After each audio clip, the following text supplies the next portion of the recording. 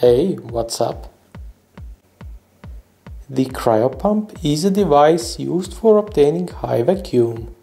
It is based on gas adsorption on cold surfaces. The cooler the surface is, the better the pumping. The cooling is achieved with liquid helium with a temperature of 4 degrees above absolute zero.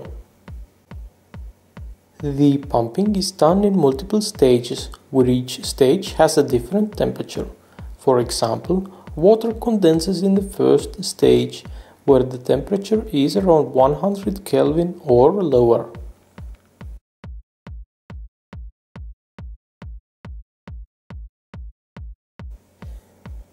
During the water condensation process, also some other gases may be trapped under the water molecules, and this process is called cryotrapping.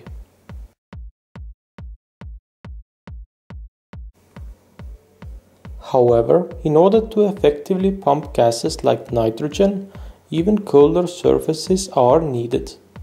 This is done in the second stage, where nitrogen condenses on a metal with a temperature less than 17 degrees Kelvin.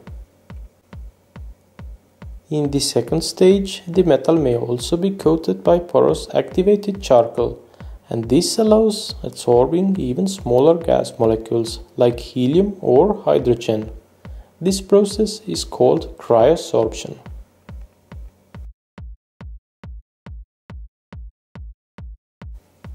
So basically, in a cryopump, the pumping of gases is based on condensation, cryotrapping, and cryosorption processes.